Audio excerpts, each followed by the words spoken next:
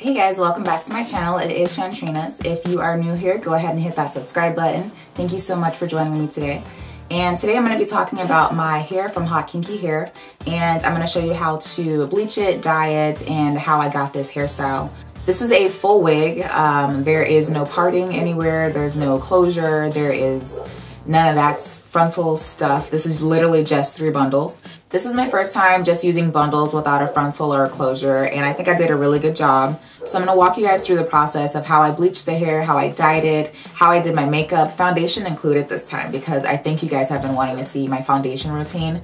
So Haute Kinky Hair was nice enough to sponsor a giveaway for you guys, so that is absolutely amazing. The hair is amazing, the company is amazing. I'm just like in awe because everything is just so nice. Yeah, so they're gonna be sponsoring free hair for you guys. So if you wanna see how to win some free hair, you gotta keep watching till the end. Who doesn't want free hair, especially since it's so nice. This looks exactly like natural hair, does it not? Like if I told you guys I dyed my hair red today, would you believe it? It's a little bit longer than my hair, but I mean, you would believe it because this looks so natural. Thank you guys so much for joining in today. So we're gonna start off by looking at how beautiful this packaging is. I was blown away. This is so freaking cute. And it's handy storage for whenever you do make your wig, you can just kind of store it in the box. That way you know what the hair is and where it's from. For packaging, I give this an A+ because it is absolutely gorgeous. So there's hair care instructions in the box in case you've never tried out hair like this before. It gives you a lot of great tips. And the bundles are all wrapped very pretty. And they also give me a brush, which is pretty cool. And I just want to take a minute to also admire how gorgeous this curl pattern is. I almost didn't even want to dye the hair. Like I just wanted to admire it in all of its curly, kinky hair beauty. And just kind of wanted to keep it like this, but I knew that dyeing it would look even better. So this is just a close-up shot of the texture of one of the longer bundles. I'm obsessed with this hair, you guys. Like it is so freaking pretty. So for the bleaching process, I used L'Oreal Quick Blue Bleach and 30 Volume Developer, and I just mixed enough in a little bowl there. And I'm using my applicator brush to kind of spread that through the hair. I've tried to bleach kinky hair before and it didn't really work out that well, so when I did this one, I wasn't really sure how it was going to turn out. So this is just me trying to figure out how to bleach kinky hair because I thought maybe I did it wrong the first time, but in all honesty, it was just the hair itself. So if you have good quality hair, it should be no problem bleaching. And this hair, you can tell it's great quality because it reacted the same way my natural hair does when I bleach it myself at home. So I put the hair on aluminum foil, that way I wouldn't ruin my little background thing that I have on the table there. Also made it a lot easier for the hair to develop. So usually aluminum makes hair develop a little bit faster, so I just use that to speed up the process. And then once I did one side, I went ahead and I flipped it over to the other side and continued to add on bleach there. So this is the hair after I've already bleached it. It looks gorgeous. The curl pattern is still intact. Now tell me this doesn't look like natural hair. Like this looks like hair that I basically co-washed and let air dry, which is kind of what happened. So after I washed out the bleach, I used a neutralizing shampoo. The ORS one was the one that I used. For the hair dye, I'm using Sparks, and this is their Red Velvet hair dye. I was going for a maroon and ended up with a very bright red, which I am not mad at. I didn't think I would like red hair, which is why I've never tried red hair, but it actually looks really good, so I'm pretty glad that I tried it out. I'm in love with this hair color on me right now. I'm just so happy it turned out the way it did. And you can see in some areas, once I put the hair dye on, the hair immediately clumped back up to its original curl pattern, which is amazing because, like I said before, I've tried to dye curly hair or kinky hair from other hair companies, and that crap does not work. I think mainly because their hair wasn't human hair, or it wasn't like fully human hair, but this hair is the real deal. This is the real stuff. It feels exactly like kinky hair, like a 4A, maybe 3C texture. I'm going ahead with the main choice. I'm using this as my leave-in / styler. And this is my first time using this one, so I just wanted to see how it would work on the wig before I tried it on my real hair. And I am very impressed with the results with that as well. So everything worked out amazingly. There's no negatives to say about this hair, literally at all. The bundles were more than enough. This is my first time making a full wig without a frontal or a closure, and I think I did a pretty dang good job. I'm very, very happy about how this turned out. And I'm doing medium-sized twists throughout the hair. I don't know if I could consider this a chunky twist out, but they're bigger than I usually do on my own head, but that's because the hair is a lot longer. The point is, this is a twist out.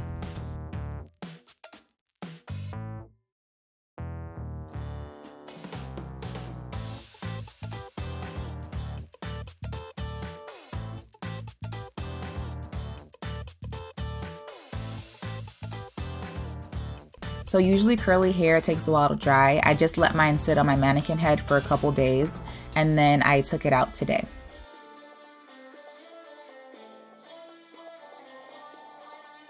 And then next we're gonna do our makeup. So I'm starting off with my eyebrows. I do have a more in-depth eyebrow tutorial if anyone's interested in that. I'll leave a link in the description box so you can find that there. So I'll just go ahead and speed through this one.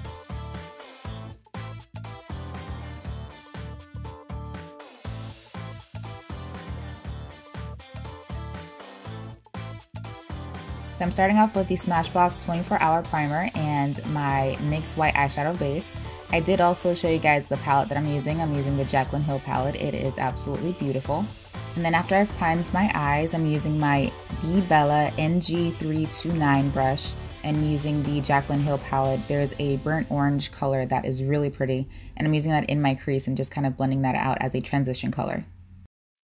So next I'm using this really pretty maroon-ish brown color and using my Sigma tapered blending brush. This is their E40 brush. I wanted to define my crease a little bit more, so I'm taking the B Bella RG214 brush and the darker shade of maroon and using that only in my crease. After that, I'm going to go ahead and cut my crease using my NYX white eyeshadow base and this e.l.f. concealer brush.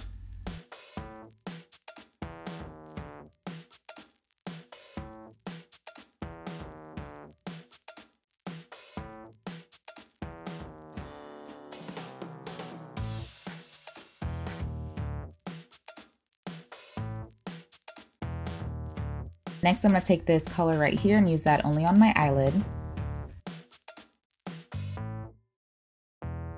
Next, I'm going to take the same shade that I used on my crease and using that on the little edge that's right there, and then the darker shade right outside of that one.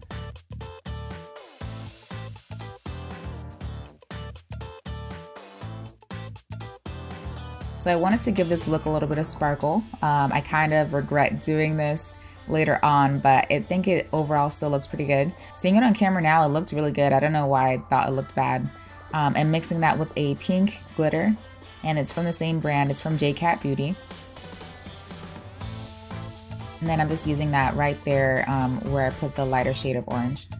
I'm using the Nicole Glow Kit from Anastasia Beverly Hills in my inner corner. The color is called Glow Getta. I'm also using these B Bella eyelashes. These are called Luscious, and they are indeed luscious because they're just super pretty. So I wanted to do something very light and glowy. Since it is Valentine's Day, I didn't want to do anything too dramatic since my eyeshadow is already dramatic enough. Next, I'm using the LA Girl HD foundation. You guys know that this is one of my favorite foundations right now, mainly because it matches very well for me, and it's an HD foundation, which I need because, you know, film, right? Next, I'm taking my NARS Creamy Radiant Concealer. This is in the shade Amande, or Amande. I don't know how to say it. Amande is what I'll call it. And my e.l.f. concealer brush and just brushing that out there. Did I say brushing that out? Blending that out. I've never heard anyone say brushing that out when it comes to blending makeup. I'm just brushing it on my face. Yeah, I'm just blending it out. And then I'm going in with a lighter shade of concealer from the same brand from NARS and using that only in the inner parts of my eye because I have a little bit of baggage there that I want to cover. And then I'm taking the Nicole Glow Kit in the color Glow Getta, the same color I used on my inner corner, and I'm using my Morphe M501 brush. So in this video, I'm going to be going back and forth with highlighter because I just want it to look super glowy. And the blush that I'm using is from Sephora. It's called Hot Flush. It's one of my favorite blushes to use. It's a really pretty, like, orangey, shimmery blush. It's great for summer too. If you guys haven't tried it out yet, I would really go pick it up because it's just so pretty. Okay, so I was trying to not set my face with powder at all in this video, but like I just can't help it. Like I get anxious if my under eye isn't set because I know it's gonna get all messed up later. So I had to fix it, and then I'm okay now. So yeah, it's fine. Next, I'm going in with the same colors as I've been using on my eyelid before, going in with the lighter brown shade that I used in my crease, and just using that on the bottom lash line. And of course, going back over that highlighter with some more highlighter. It's the same shade, I just wanted to add more on. Next, I'm taking the color Sepia from Anastasia and using that as a lip gloss.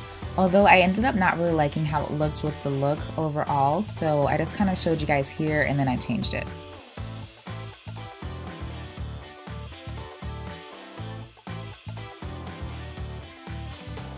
Next, I went in with the Anastasia Cool Brown. This is one of my favorite brown shades. It's just a gorgeous nude color. And then here is my gorgeous hair. I'm just gonna go ahead and put it on my head there. And here you see me taking down the twist. I didn't know I was out of focus until I started editing, so that kind of sucks, but it is what it is. The twist still came out looking bomb. This twist out is gorgeous. I think this is the best twist out I've done in a long time. Usually I do braid outs, and I was like, you know what, today I'm gonna try a twist out. So I'm so glad I did. This hair responds very well to the products that I used, and just styling in general, it was just really easy to do. I'll just be picking my hair and styling it for a little while. I'm probably gonna speed through this part because I'm literally just like playing with my hair until I get it to how I want it to look.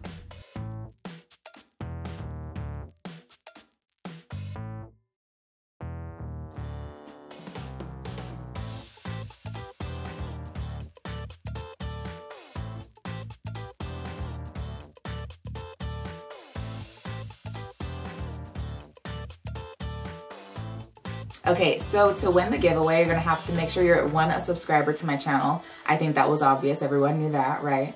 Make sure you're subscribed to my channel in order to win. Make sure that you're following Haute Kinky Hair and myself on Instagram. So I'll put their links in the description box so you guys can see, but make sure you're following me on Instagram as well. So just make sure you're following me on Instagram, make sure you're following Haute Kinky Hair on Instagram. Also repost my tutorial that I did of the hair on Instagram and tag 3 friends in the photo or the video, and you'll be eligible to win. So that's easy, super simple, and you'll get to win this fabulous hair. Because I mean, who wouldn't want this hair? Come on. This hair is amazing. If you've been having the urge to dye your hair, this is the answer. You can dye your hair any color that you want. Perfect. Thank you so much to Haute Kinky Hair for sponsoring this giveaway for you guys. I am really excited. I hope you guys win. Good luck to each and every one of you. And I'll see you guys next time. Bye guys.